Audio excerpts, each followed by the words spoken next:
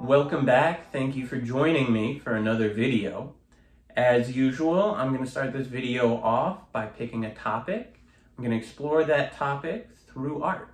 The topic for today's video is going to be time. So time is an interesting thing. It's invisible, but at the same time inescapable. It's something that can be measured scientifically, but the human experience of time is extremely relative and extremely subjective. But let's not go too far down that rabbit hole. Let's bring it back and start talking about the project for today.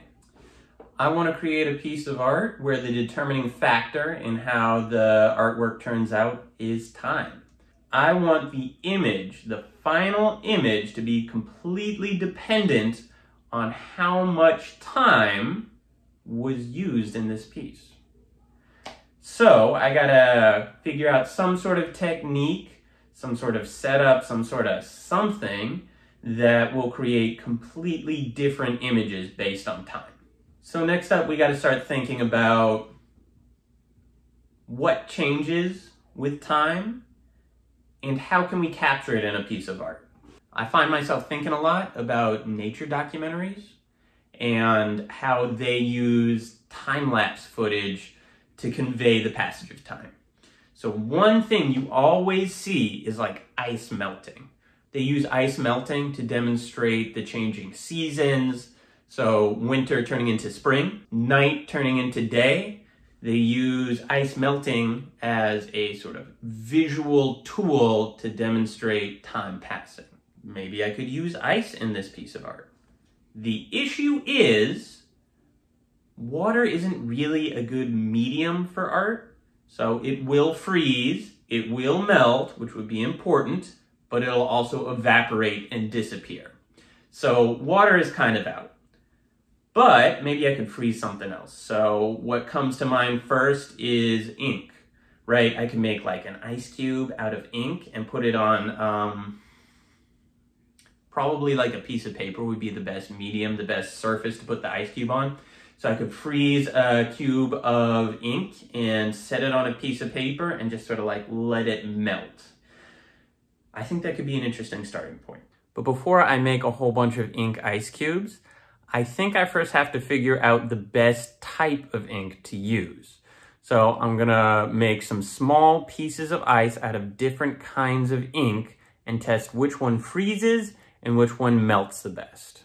The three types of ink that I'm going to be testing are Higgins Fountain Pen India ink. It is a non-waterproof black ink. Speedball Super Pigmented Acrylic ink. Actually an ink I've never worked with before, but it does have a really nice, deep, dark color to it. The last is waterproof India ink. India ink is basically the go-to for nice, dark, permanent ink. It's actually so permanent, I have some in my arm.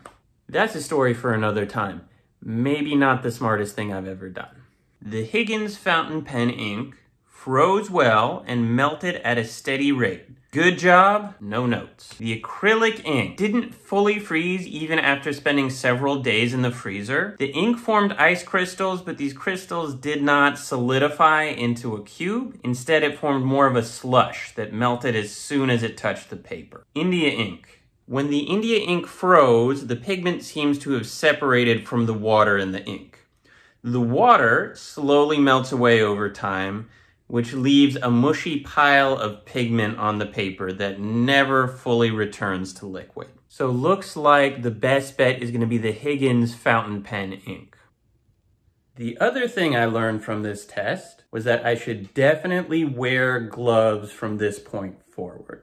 So I know earlier in the video, I said that the ink would be frozen into an ice cube, but I actually don't think a traditional ice cube shape is really gonna work for this project. What I want is for the ink to slowly melt into the paper, making a spot that gets progressively larger over time.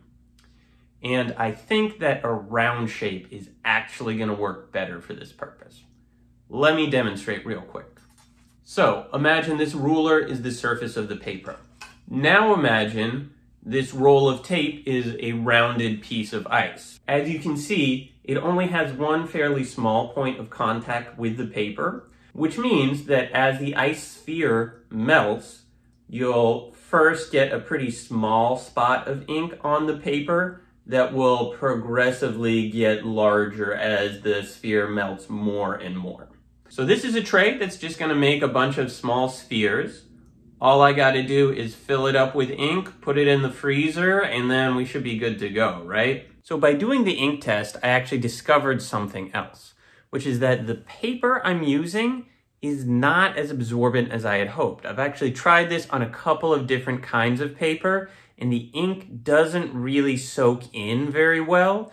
It leaves kind of like a puddle sitting on the paper. I'm thinking that some sort of fabric would actually make a much stronger and more absorbent surface, which means I get to take a trip to one of my favorite places to shop in Chicago, the Textile Discount Outlet in Pilsen.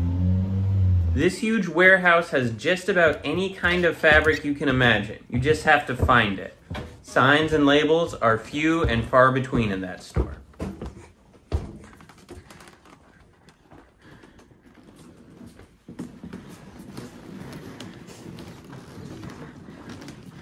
After searching the warehouse, I found two types of fabric that looked like they would work, so I decided to put them to the test. The fabric on the left did a good job absorbing the ink, but the fabric on the right was totally unabsorbent. It actually looked kind of trippy. So we have our ice balls, we have our fabric, that's going to be like our canvas. Now we have to somehow combine the two to make a piece of art. So my idea is to use each of these ice balls essentially as a pixel. So set up a grid, place the ice balls along the grid. The longer an ice ball is left to melt, the more ink soaks into the fabric, which makes the pixel darker. Using this technique, we can kind of make a very low resolution black and white image. Ugh, I got this. I got this. I got this. I'm keeping that in there. Since the image is going to be so low resolution, I have to pick something really simple to make. And since the topic of this video is time, I would also like that image to be related to the concept of time in some way. So I've decided to make an image of a crescent moon. The moon is probably one of the oldest timekeeping devices there is. The calendar we use, which is called the Gregorian calendar, is based on Earth's rotation around the sun. That's called a solar calendar. In solar calendars, I'm not going to say they're new. The earliest known evidence of one being used was about 2,500 years ago in Egypt, but they are much newer than lunar calendars, which are calendars based on the moon's rotation around the Earth instead of the Earth's rotation around the sun. Lunar calendars have been in use for so long that we actually don't know when the earliest lunar calendars were, but scholars think that they are thousands of years older than solar calendars. I took a simple picture of a moon that I made in Adobe Illustrator and used the mosaic tool in Photoshop to pixelate the image.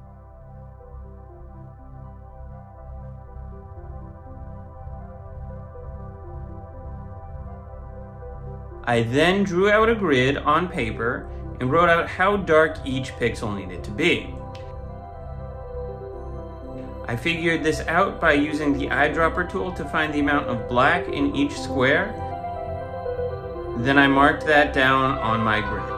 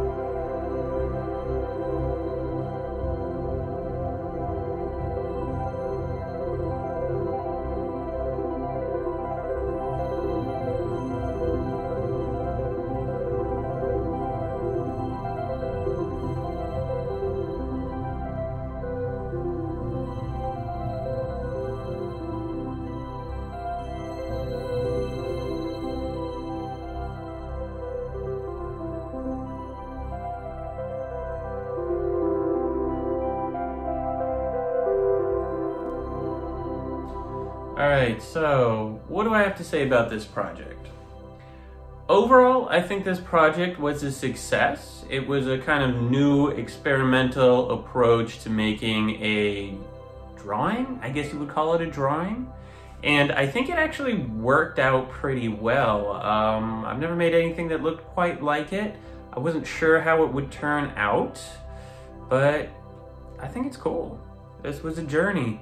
It was probably one of the most excruciatingly boring pieces of art I've ever had to make. Watching frozen ink melt in real time gets old pretty fast, so this is definitely one of the most time-consuming projects I think I've ever done, which is kind of appropriate considering the topic for the video is time. So thanks for watching all the way to the end. Thanks for checking out my video.